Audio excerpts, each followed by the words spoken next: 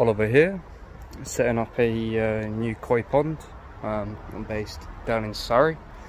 I figured I'd just document the build process and everything that is somewhat entailed.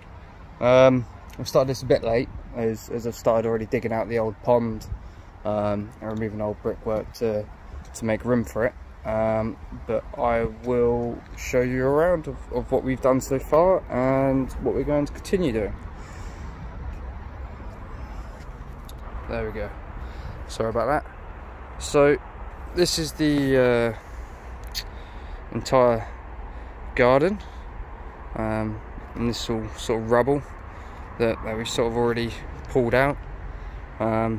We do have a couple of little fish that were in the original pond. Just some tench and shabunkins and a few minnows to kill any mozzie larvae, and they'll probably be going in the new pond. Here we actually had all this brickwork which followed this all the way around to here, and also came across here, and then there was another pond that was already here, but it was a bit naff. It was about a foot or so, a foot and a half in depth. Sort of about 12 foot wide in a bit of a crescent shape.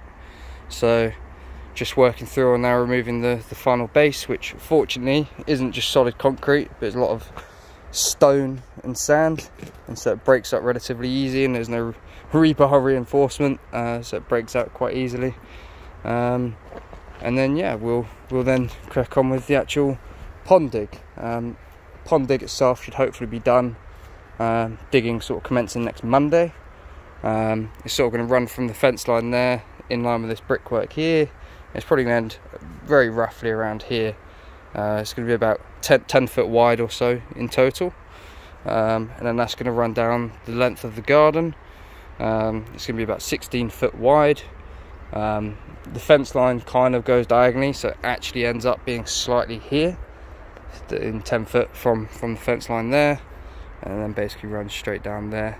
It's going to be 5 foot in total, 3 foot above ground, 3 foot above ground, 2 foot below, and then also, you know, we're digging down 3 foot, so we can actually have about a 9 or 10 inch concrete base.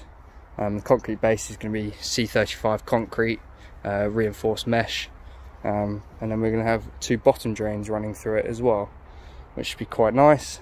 Just over here where I'm actually digging out this old pond here, this is actually going to eventually be sort of filter house, and then along the widthways here, going to end up having a sort of 2 meter long window, as well as also doing the exact same thing on this side here as well. So in total you'll have 2 windows in it.